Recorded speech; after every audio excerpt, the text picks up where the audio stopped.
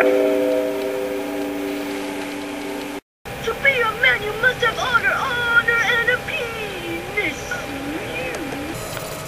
Yo, FatherTyme, I'm back. I've been gone doing papers.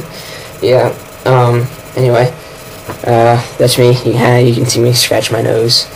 Anyway, testing out 3 new Pokemon. Not a team. This is not a team. That's all good. Yeah. You also notice that they're not named Jose. They're actually named after Mizzou football players. But, I would never lead out with a Jolteon. Ever. But the reason I'm leading out with him is because I figured he was most like Jeremy Maclin, our kick returner, punt returner, all-around specialist. And, you know, that's where the game starts, is with the kick returner. So I figured I'll start off with him. Stealth Rocks me. That's cool. Get off my Thunderbolt. Yeah. I figure I'll just keep on Thunderbolting. Hypnosis. That's cool. Gets the miss. Obviously it's not wide lensed, but I figured he's going to try for another Hypnosis. So, I went for the substitute. Hooray, now he does actually go for the Hypnosis, and now I get pretty much a free Thunderbolt on this guy. Now I figure he hasn't switched out, you know, I keep on using Thunderbolt, and he hasn't switched out at all. So I figured, you know, maybe he doesn't have anything to switch out to, a ground type, or an Electivire, or maybe a Jolteon of his own, or whatever, but, anyway, now I'm thinking, you know, I don't want to, you know, sub up and then get the Ptide boost, because he's got the leftovers going, but, so I'll figure, if I get killed with the Gyro Ball, that's cool, but I'll keep on going for the Thunderbolt, and he does send out a Garchomp. Absorbs my Thunderbolt. Now I'm thinking I'm just going to sub up Ptide boost, but, he's Scarfed. That's cool. Choice items are great items to have. I don't use them yet. I might put them on. I might have them on right now. I don't know. No. I guess you'll just have to find out when you play me. I'm tricky like that, and this is a very tricky Blastoise. Obviously, he's fearing the Ice Beam, and I know he's fearing the Ice Beam, so I figure he's gonna switch out. So I go for the Focus Punch. That's right. There is a Focus Punch on this Blastoise. This Blastoise is a specific purpose Blastoise. Oh yeah, his name is Williams, after Lorenzo Williams, our defensive. He made the sack on Todd Reesing last week. Kind of hard to talk and watch at the same time. I was hoping that Focus Punch would have killed, but it doesn't, and he withdraws. And this is where it really goes bad for me. Is that I show him Aqua Jet, and that's not good. That's not good. That'll actually come back to haunt me later on in the match. But I figure, you know what? I'm just gonna try to cycle through these guys because I want everybody to see their names. I was actually, because this isn't a team, I was actually kind of expecting to lose anyway, and so I just wanted to cycle through all their names. You won't actually get to see one of my guys' names. It's my Weavile, renamed him Temple after Tony Temple, our running back. But he does. I thought he was going to go for the Dragon Dance, but he doesn't. And so I figured he was just going to keep on trying to Stone Edge me. So I figured, you know what? I'll try to, you know, make this interesting. I'll switch out to Kaufman. This is the Metagross you all know.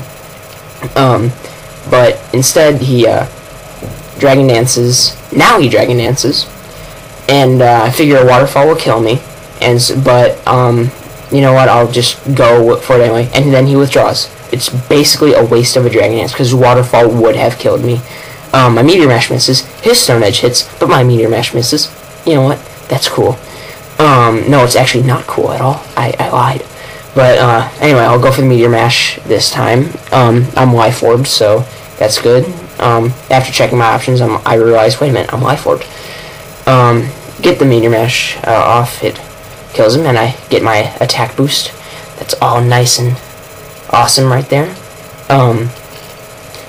But now I have to fight this thing, and so I could switch out to Williams again, the Blastoise, but I don't know. I guess I just wanted to cycle through, and anyway, I get the attack boost on the Bullet Punch, so that's all good.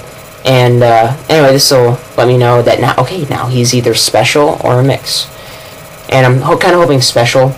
So then it'll know Grass Knot and hopefully try to use that on my Blastoise.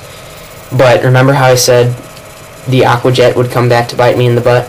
Well, it would. I forgot that I showed him Aqua Jet. So I'm thinking, okay, well, he's going to try to Grass Knot me. So then I can get a free hit off with this next move, which you'll see. And then he withdraws for an A. Come on, show him the move, show him the move, show him the move. Intimidate, which actually kind of hurts this move. Fake Out, yeah! Love to have Fake Out. Unfortunately, he intimidated me, and now he's pretty much back up to 100% with the leftovers. Yeah, whatever. I was going to try to Fake Out, and then when he was going to use Grass Knot, Aqua Jet him and kill him. But, that's all good. Dragon Dances, and now I'm just, you know what, I have nothing that can take on a Dragon Dance to Gyarados, so I might as well just, you know, just keep on fighting, and then just show you all my, you know, the Pokemon that I have and their names to get ready for the Mizzou game. But he tries to milk it, and he Dragon Dances again. But I figure, you know what, Ice Beam isn't going to do anyway. That's probably why he was trying to milk it, just because he knew Ice Beam wasn't going to hurt him much. But it freezes him. So, yeah, don't try to milk it. Even though in the end of this, he probably would have won anyway. It's questionable whether to do a Dragon Dance, but you know what, I guess it really didn't actually matter at all. Kind of thinking maybe switch out. I don't know. Maybe use the Gyarados later on for Death Fodder. But he doesn't. So now I'm going to switch out. Yeah, that extra turn with the Focus Punch wouldn't have made any difference because of what I was going to try to do. Here's this guy. His name is Daniel, named after Chase Daniel, our quarterback. Definitely should win Heisman. Probably the best quarterback in the nation. The only person who might be better is Tim Tebow. Tim Tebow is really good. I was going to try to, you know, hopefully he would stay frozen because there's like, a 10% chance of getting unfrozen, or was it 6% or something? I can't remember. But someone will have to write that on the comments. But I was going to try to go for the Nasty Plot and then Dark Pulse. Yeah, don't get the Nasty Plot. And here is Rucker, named after Martin Rucker, our tight end. Probably the best tight end in the nation. Definitely, I think. And get my Fake Out. That's awesome. Him, Shiftry, and Blastoise all have Fake Out on them, so I'd never actually use them all on the same team in a real fight. Even though yeah, okay, no, this is real fight too. I understand that, but now I don't have another move that will go first. I think I could Vacuum Wave him because I do have Vacuum Wave on this guy, but I was like, nah.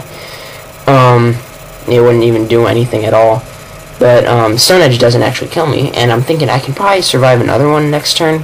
Kind of hoping he was going to use Waterfall, but anyway, get my Poison Jab, does a nice bit of damage, but unfortunately I'd need a critical hit on the next turn to do that, and maybe a Stone Edge miss.